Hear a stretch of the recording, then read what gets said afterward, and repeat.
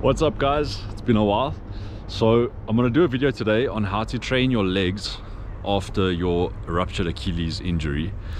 I am 9 months non-op. I think this will help some people how to train around an injury.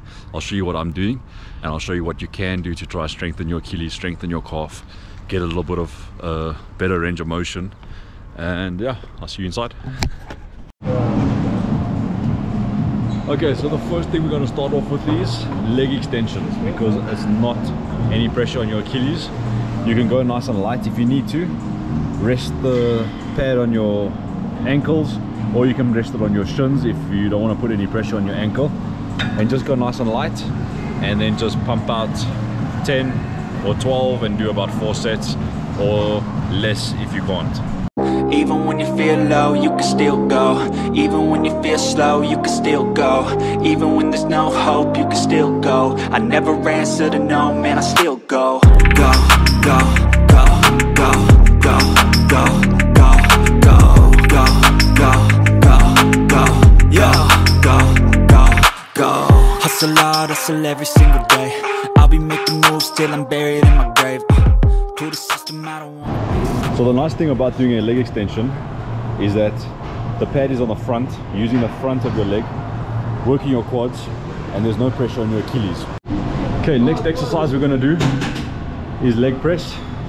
We've got 2 different leg press machines at our gym. The one where the weight comes straight down, and we've got this one where the weight comes up, where you're lifting the weight.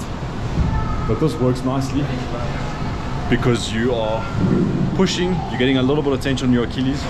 You just want to go very lightly in the beginning, so maybe even just leave it without weights on. Put your legs up high, bring your legs down, not too far down, just get a small range of motion and get your legs working, get those quads working, but keep your Achilles safe. Do it slowly. If it starts hurting, then stop doing it, or make the weight less if it's too heavy.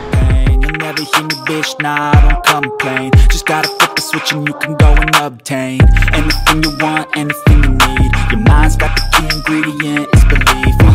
They deceive with the negativity, but I just slide right by that energy.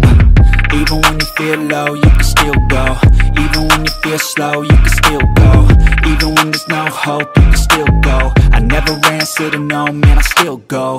Go, go, go, go, go, go, go, go, go, go, go, go, go, go, go, go, go.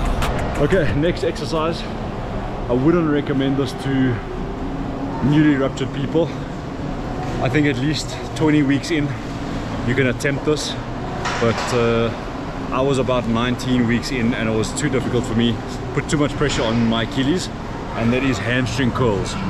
So this is a lying down hamstring curl machine, but we used to have a standing machine in the gym. They're taken it away, so we've adapted the laying down one, put the bar back more, and adapted it into a standing hamstring curl. But this places the tension right on your Achilles, so you've got all that weight in your Achilles and you're using your hamstring, which pulls down into your calf. So unless you're at an advanced level, I recommend you stay away from this and just focus on your quads for the meantime. You got a mind, but even that could change. You could flip the gray matter like some batter in your brain. That's why I say, fake it till you make it A. And if you play that game, then you just might make a change. Rearrange all the bad to okay. Take the worst I say and turn them to a game. Take the best I say. Okay, another good exercise is the abductor machine.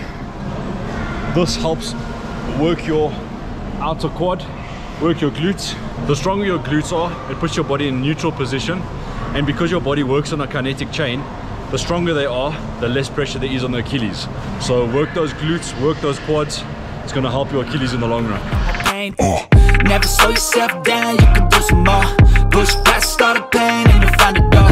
Open it up and finally explore everything that you thought you could never do before. And even when you feel low, you can still go. Okay, then the last thing we're going to do today, seated calves. This took me quite a few weeks. I think it was week 12 that I started doing these. Just adjust this so that it's a nice height for your legs.